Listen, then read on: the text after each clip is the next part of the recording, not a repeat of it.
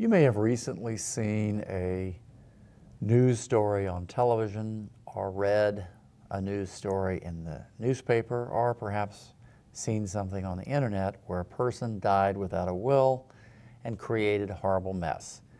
And you want to know what's going to happen if you die without a will. Hello, I'm Robert Todd, and I'm here to answer the question, what happens to a person's assets who dies without a will?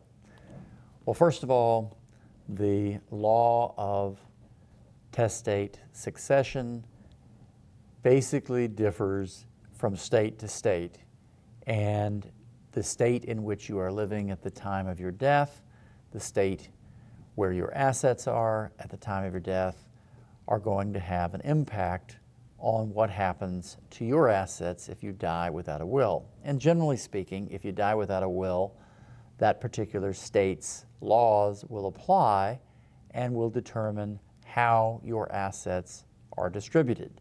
So if you want to have some input and say so in what happens to your assets, you need to have a will. I'm Robert Todd, and thank you for watching.